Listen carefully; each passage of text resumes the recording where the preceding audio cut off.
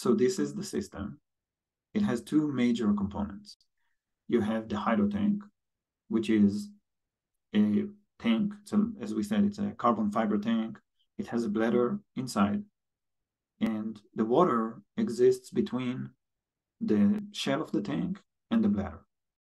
When you just fill that tank, the bladder will extend all the way to the bottom of the tank and take the entire volume of the inside. There will be no water in the chamber because air always wants to compress or decompress. Air wants to expand, and it will expand the bladder and it will expel all the water out of there. And that answers a lot of the questions that we get in the beginning is what happens if things, don't work? You don't need the electrical system.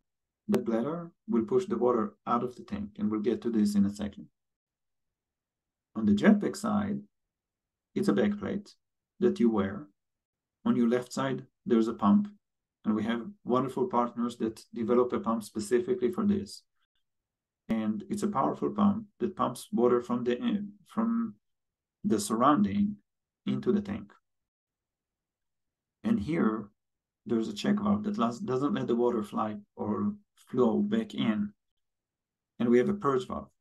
So when we need to get water out of the tank, we open the purge valve. To run the pump, there's a button. It's a simple on-off button. This system is not automated, it's manual. When you need water in the tank, you press the button right here, it sits behind you, and the pump will start and it flows water into the tank. And you have a battery. The battery runs the pump. And the battery can only run the pump to flow water and to pump water into the tank. You don't need a system to purge water out of the tank. Together, it looks like that.